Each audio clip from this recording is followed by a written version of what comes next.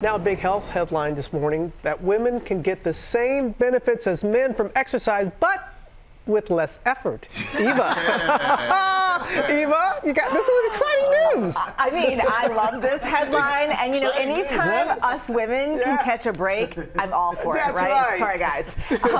So the study found that women who can see benefits with less time working out. The study looked at more than 400,000 people over 20 years.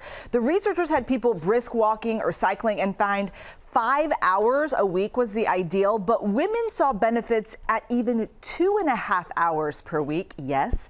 And that time really paying off for women. Those who were active saw a 24% lower risk of dying from any cause when compared to inactive women. For active men, the risk was 15% lower. And get this, when you look at muscle strengthening activities like weightlifting, women also saw a bigger reduction in their mortality risk, 19%. Compare that to 11% for men. And here is the thing, though, guys. The study found that men were more likely to do some sort of physical activity. So ladies, get out there. And of course, doctors say any activity helps. So even a quick walk moves you towards a healthier lifestyle. This is something that's accomplishable for all of us. Yeah. Right. So it seems like we work out still and we still live shorter lives. You know, there are moments that we should have our moment. That is well played. Great job. Give us a little clap on that. Yeah. All right.